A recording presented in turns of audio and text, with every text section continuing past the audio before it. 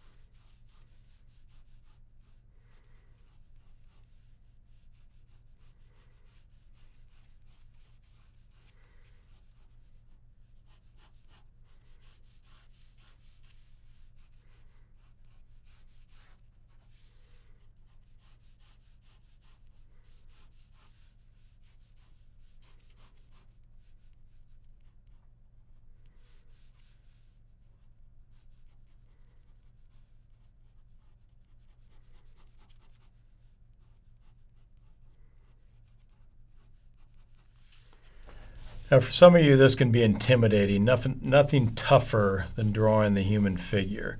So go slow, take your time. Don't feel like you have to get as much done as I do, or maybe you get twice as much done as I do. Go at your pace, what makes you comfortable. How much can you get down and have it still speak to the issue, speak to what you're seeing there, not just throwing down marks, but marks that have meaning. We're mark makers. We're writers of truth here. These marks are words on the page. They're thoughts for our audience to experience, and we want them to be right on some level. Maybe not exactly the proportion, but the energy. Maybe not as much of the energy, but the solidity. You know, whatever it is, that's what we're after. And we just do as much as we can. Okay. If you're confused by a pose, sometimes poses will just beat you up. You go, I don't know how to start that. Rewind this, draw it 6 or 8 times. See how I did it? Go to other tutorials, see how other people did it. And you can work through that. Or if you're beginning, you want to build up your confidence, and maybe you'll avoid some of those more difficult conditions, poses. So you want to build some success so you're not feeling too beat up by some of this stuff. It's tough. Nothing easy about drawing the figure. And you want to make sure that you're being tender and not getting too bruised up.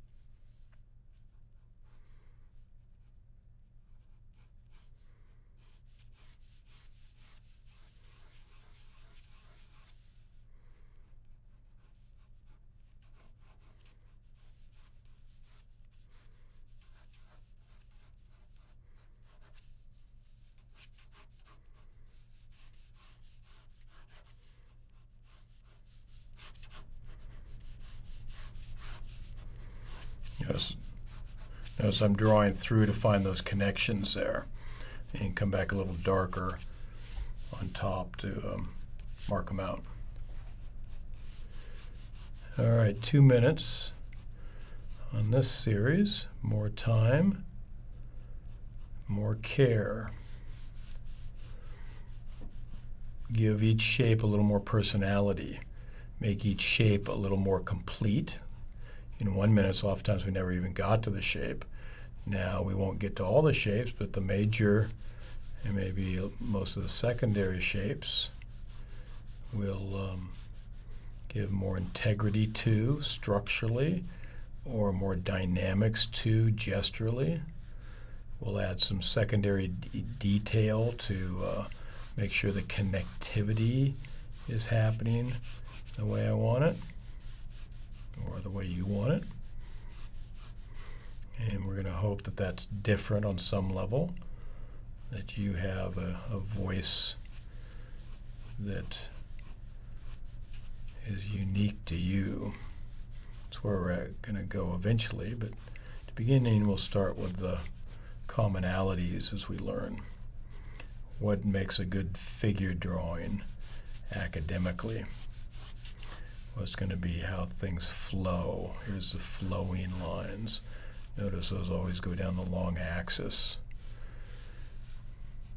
And then it's going to see how things fit. Notice the fit has pinches, corners.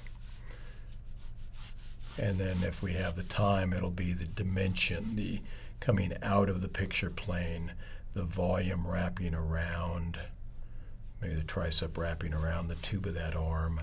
The architecture, that's the corners, how it goes around the form.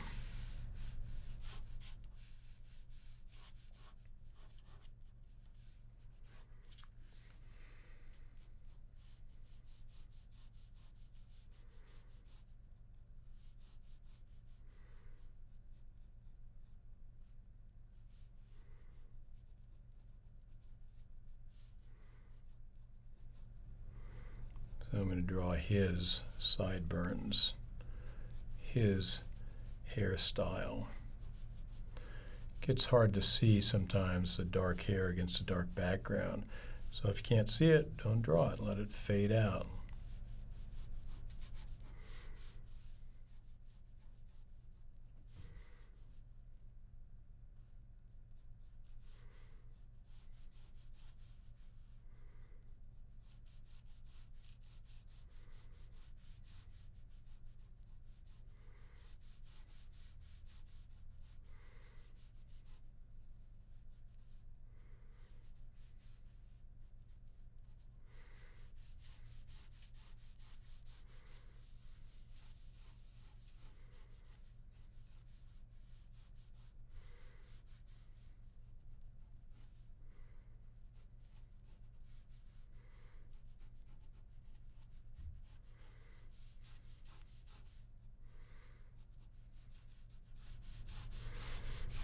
You're going to do what you can. You're not going to stress about not getting that 10th toe or that other leg or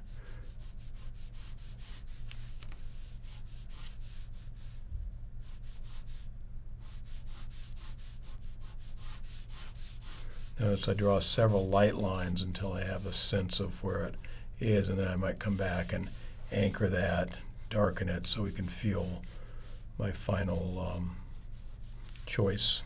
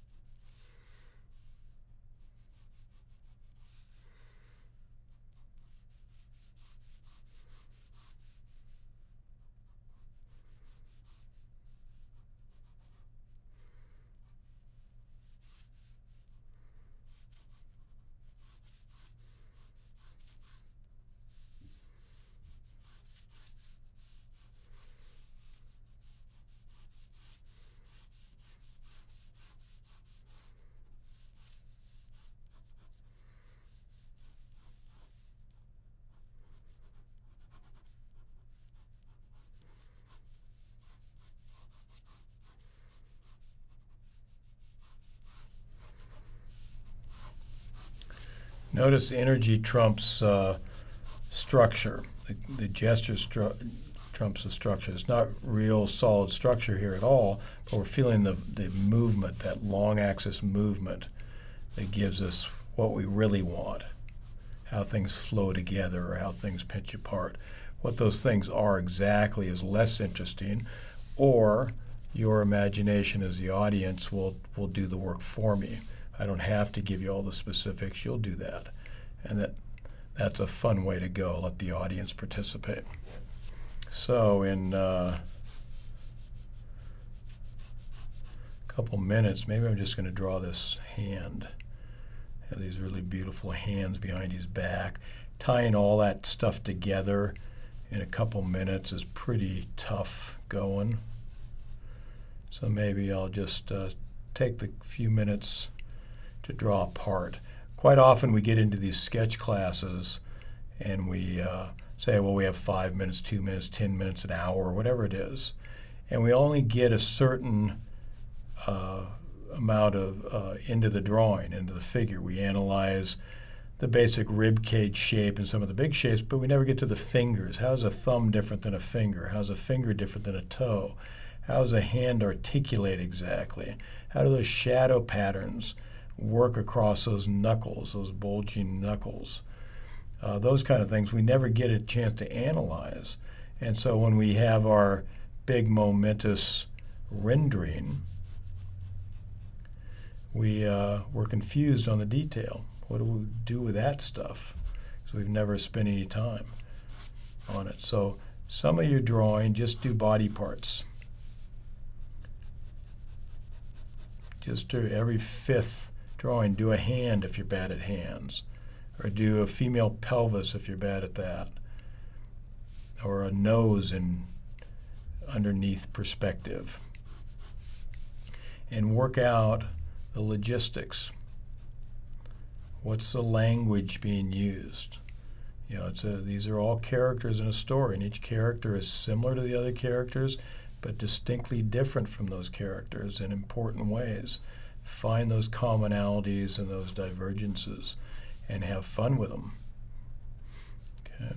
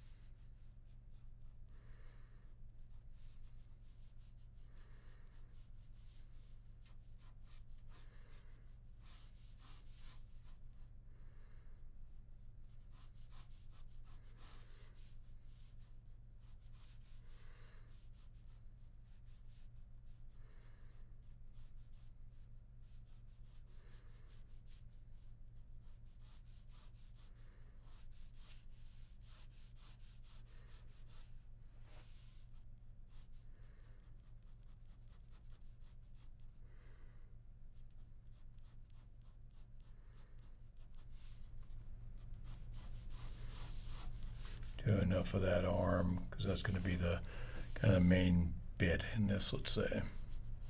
So I gave it a little bit of structure and even a little bit of rendering.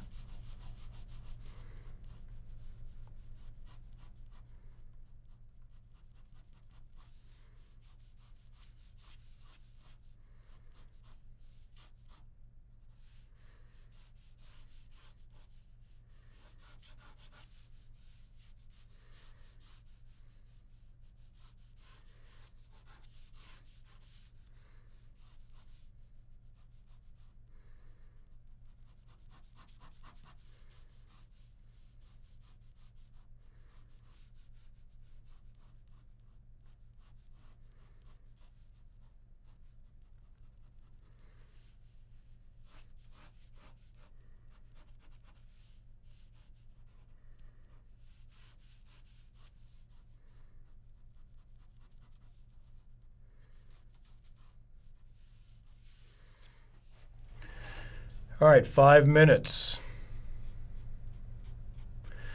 Now, in 5 minutes, I can do a much better job constructing this figure. Then maybe I'll just take this beautifully dynamic torso, this twisting like it's wringing out a wet towel. And just spend 5 minutes on that.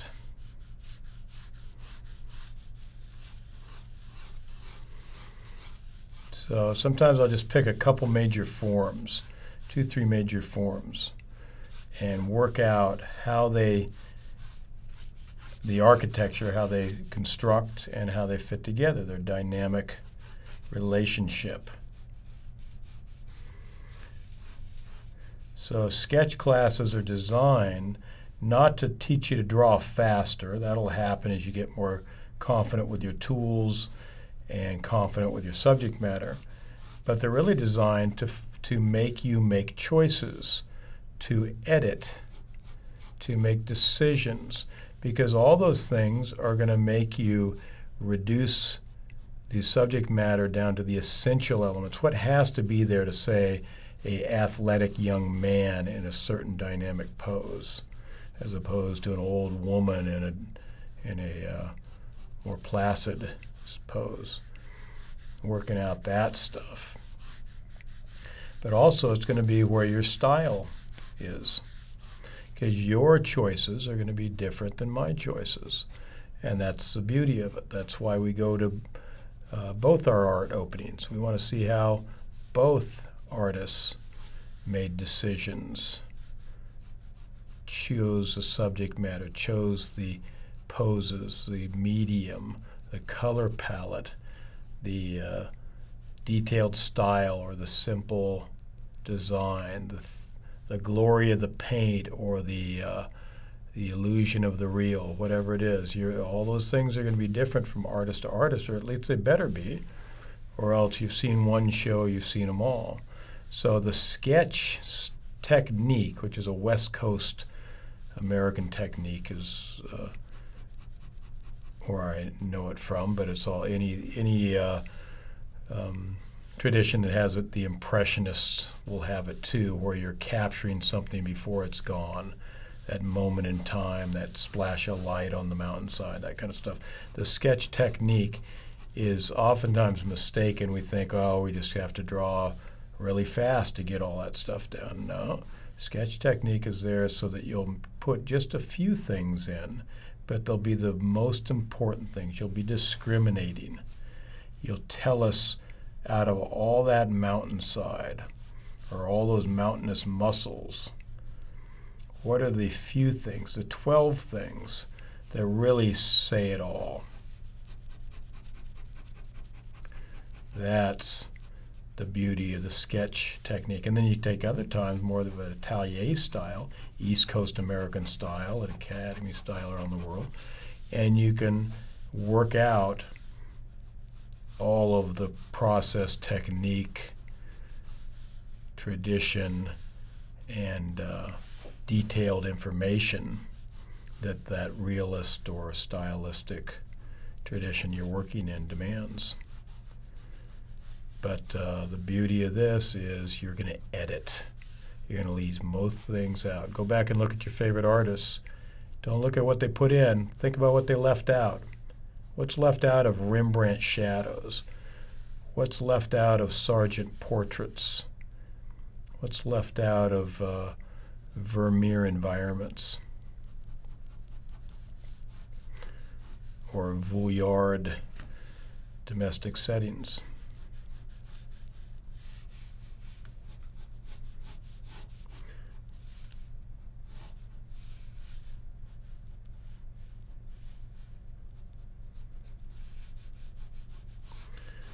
And then we'll tie in a little bit of this other stuff back into it to start to see how the connections happen between those bigger forms. Yeah, I'm never going to get to this. That's okay. I'm never going to get to this. That's okay. There's no finish line here. You're not in a race. You're not in a competition. Just enjoy it when it works, when you find a truth. Forgive yourself when you screw it up, because you're going to be miserable if you don't do a lot of forgiving in your art. So most of this torso is in shadow that we're drawing right now. That's a problem. How do you do detail and shadow? Well, the easiest way is to do it, keep it linear. You might do this whole drawing in line, but if you're, then it's not an issue. But if you're adding light and shadow patterns, any detail that you put in the shadow, if you're doing a sketch and you don't have the time to render it, to work out the reflected light and all that maddening difficulty that suggests, then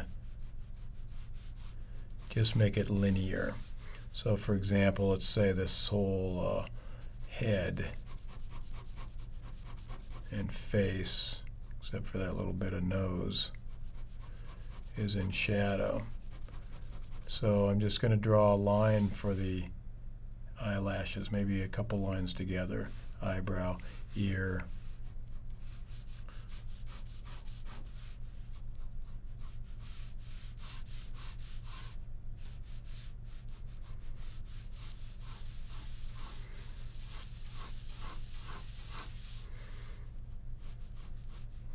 Always looking for the biggest possible shapes. Notice that chest and shoulder area makes a big egg together.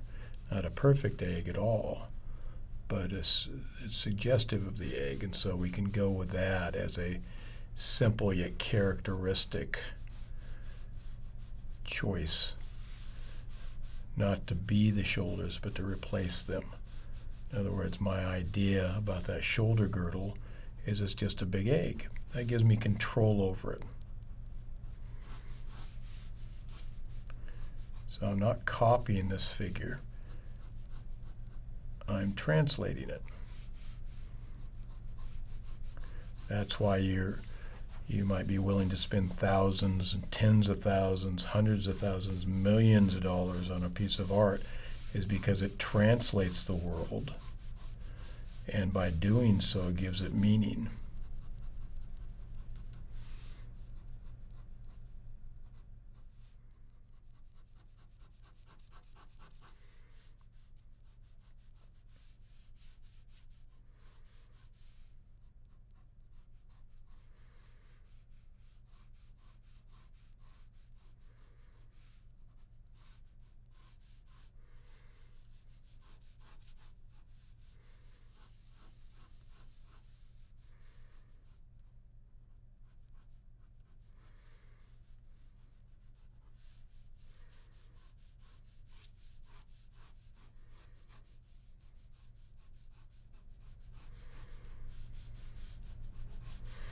So that leg's coming out at me, so I need that end of the thigh. I'm going to do that whole, not the kneecap, that whole knee structure. You can see kind of that bulging box idea. Notice how the highlight on that thigh runs along the corner of that box concept. That's construction, when the detail tracks the simple concept that we've given that really very complex form. The quadriceps are a complex series of muscles and tendons and bone showing through at times, and we've reduced it down into a boxy idea.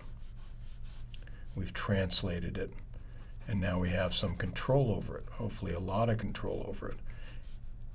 Control over how it looks, how it's rendered, and for our audience, what it means potentially. There can be a whole philosophy behind the boxiness of life, the boxiness of a thigh. It can be a parable, an allegory, a morality tale, a political call to arms, whatever. Art has power because it attaches meaning, takes the world that may have no context and gives it a great and powerful context. And it starts with sketching, putting a tube or a box instead of a shape, putting a series of marks and lines rather than tissue and muscle, giving it emotion rather than just plain anatomy.